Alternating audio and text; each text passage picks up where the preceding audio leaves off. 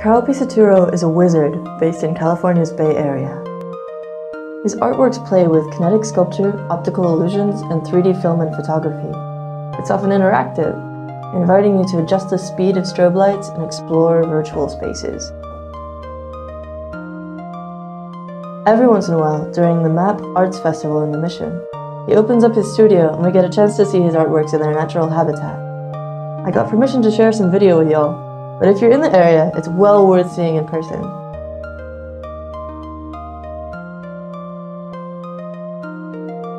Every inch is packed with animatronic wonder. My favorite piece is based on a cuttlefish.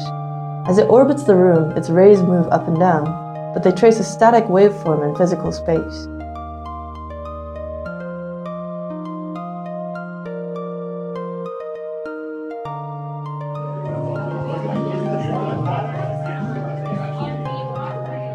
Carl has been chosen by the Awesome Foundation of San Francisco as the recipient of December's grant. Congrats, and hack on!